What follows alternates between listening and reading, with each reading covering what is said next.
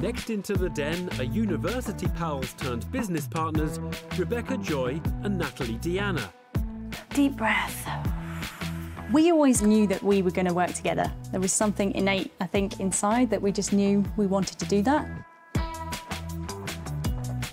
We've just got an energy between us that we wanted to put into a company. It's a handbag. A vegan, non-leather handbag business. Been there. Came out very wounded. But could there be more to Rebecca and Natalie's range of vegan-friendly fashion accessories than meets the eye? As far as we're aware, nobody else is putting erotic stories in handbags. Not only that, but we're managing to bring a luxury element to something that isn't animal leather.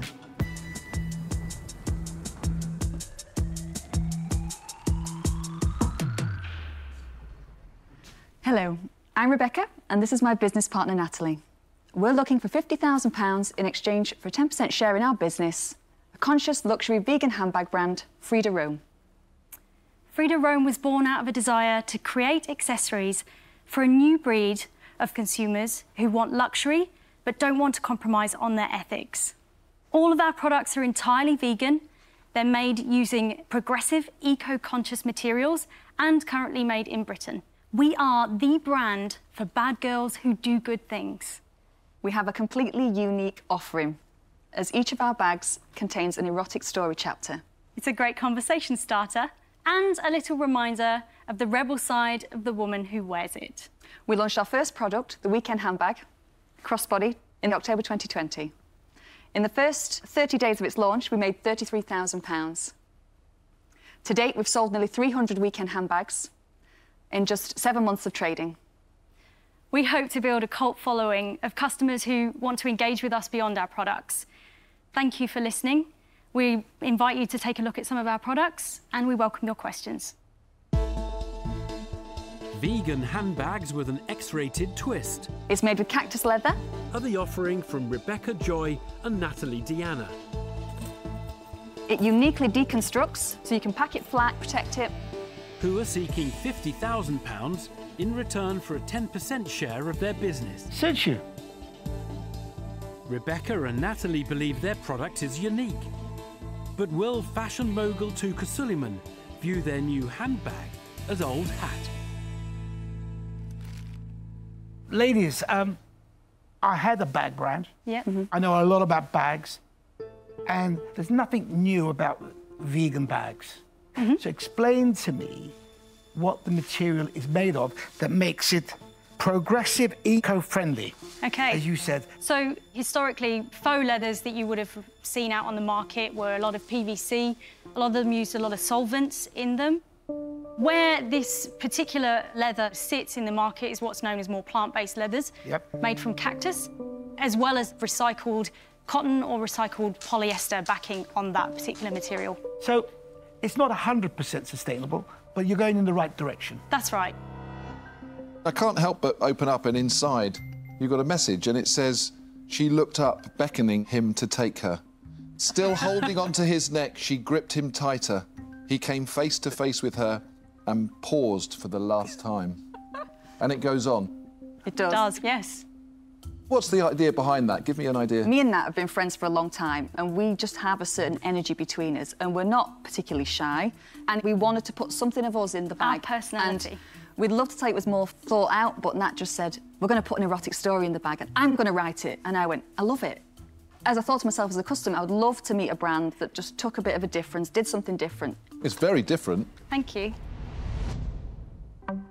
The handbag entrepreneur's left field USP appears to have intrigued Peter Jones.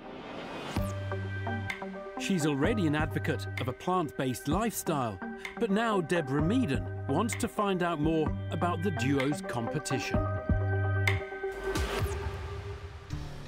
Who are the main brands that you think you're competing against? It's been so difficult to find people that do something like this. Everything's very simple and French and nice, which is also nice, but I don't want to buy them. I know what you mean, because I've actually been buying vegan bags for 15 years, but all of them, they're not quite right. Yeah. Well, I saw you smelling that bag as well.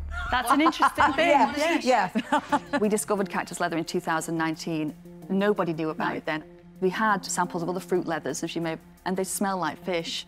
It's why I smelt them. I can smell a vegan bag a mile off, you know, it's not good. Now, I love so much about this bag. However, I'm slightly puzzled by the erotic message. Only because sometimes you can say too much, and it feels a little bit to me like this stands on its own. I have to say that I disagree. I look at this through a marketing lens, right? And I see so many cool products that have no brand story at all. But I think having some kind of compelling, provocative edge is going to be key, or else as a marketeer, I have nothing to work with.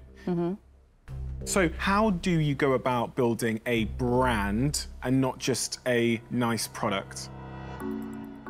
Well, we have a risque concept we wanted to go with, something that would potentially go viral. You know, you've got a woman there, dressed nice, maybe, you know, white shirt, you know, and she's sort of tapping a riding crop. This ties into you, Deborah. I think you like horses, don't you? Can I hear the story before you tie me into it? Fair enough, Thank yeah. you. I'll leave you out. The camera zooms out and it reveals an entirely naked physical form of a man. And the tagline is, the only hide we're tanning this year, or the only hide we're tanning this Christmas. So it's a risque play on the fact that we're not using animal leathers. I've got vegan, I've got erotic, I've got adventurous. Is that kind of what you're going for? Yeah. If sex really does sell, then Rebecca and Natalie's Near the Knuckle marketing campaign could attract customers in their droves. But Sarah Davies is keen to discover just how big the pair feel their vegan handbags could actually be. Can you just talk me through the scale of the market opportunity that you feel like you've identified? Just give me a little bit of comfort around that size of opportunity. In terms of vegan fashion, just the women's wear alone, in 2019, it reached a value of about 397 billion. But that's all fashion. Yes. We're talking about a subset of that, which is just bags. Yes. We're talking about a subset of that, which is just this style of bag. Yep. And we're talking about a subset of that like erotic novels. I mean, I love niche businesses. I've made my millions in niche businesses, but that is something else. But we like to think we have got something that is unique. The point that you think is going to sell you above all else is... the erotic story. The erotic story. So what you get, it also makes it a collector's item, so you hopefully would get the whole collection and you'd have a different story every time. But then we're currently building a secret website where you get the whole story rather than just the chapter. Right. This whole business feels very, very self-indulgent. Oh. Not our intention. And my worry is, you can go and be self-indulgent with your money, but with my 50 grand, no chance. I won't be investing. I'm out. OK. Rebecca and Natalie have lost their first dragon, as Sarah Davies fails to buy into their particular vision for the future of animal skin-free fashion. Tuka Suleiman has previous experience with a bag business, so will the sector-savvy dragon be tempted to offer up his cash? Ladies, I think you guys would be great to work with. Unfortunately, the bag market is a difficult market. And my experience, women either want a £30 or a £50 bag, or they want a £1,000 bag. That middle end struggles, especially when you're targeting a certain type of person. I'm looking for a return on my investment, and I can't see one here. So I'm out. Rebecca and Natalie, I really like the product. And I do see before me a nice, small, quite cottage-based boutique type of business, which is something to be proud of. The bigger, wider market attacking some of the premium brands, I think that that's going to take quite a lot of capital and investment to really get it going. And there's a nice story to it, and yet I'm not sure that it's going to give a decent enough return. So I'm sorry, it's not something I'm going to invest in, so sadly I'm out. A second and third dragon have now declined the deal. Deborah Meaden may be Rebecca and Natalie's most natural investor, but do their products have sufficient X factor to outweigh her reservations concerning their built-in sex factor? It's difficult for me because I love the bag, the design, the feel of it, that's lovely. But the erotic story for a big section, I think, is going to put them off.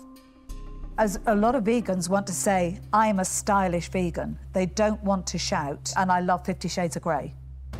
And I actually don't disagree with Stephen, although he said he disagreed with me. I actually agree with the story.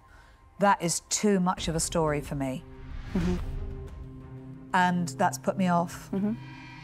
So I'm sorry, but I won't be investing. I'm out. 4 dragons down, and Rebecca and Natalie's hopes of securing an investment now hang by the slimmest of threads. Only Stephen Bartlett remains. So has the Sultan of social media spotted an opportunity his fellow dragons have missed? As a marketeer, especially in a saturated market, especially online, it's not enough just to have a good product, right? Mm-hmm. And my real expertise is understanding how to build a real cult following behind a brand and turn that into sales. Mm-hmm. And hopefully build tens of millions of followers online. And with you, I think I can see a story there to tell, and one that would bring you closer to the brand. Yeah.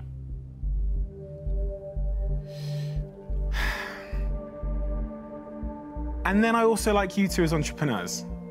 Thank you. I really do. And I think I'd enjoy working with you. So I am going to make you an offer. I'm going to offer you all of the money for 20% of the business.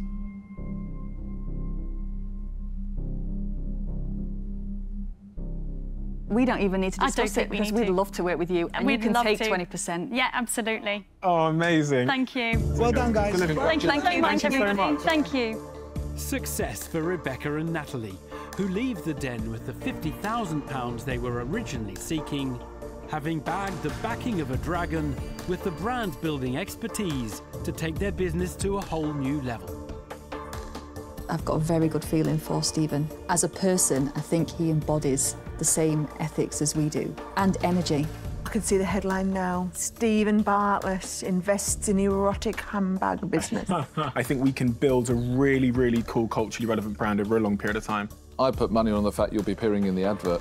I'm going to crack open a few bottles of champagne. Vegan-friendly champagne, here we go.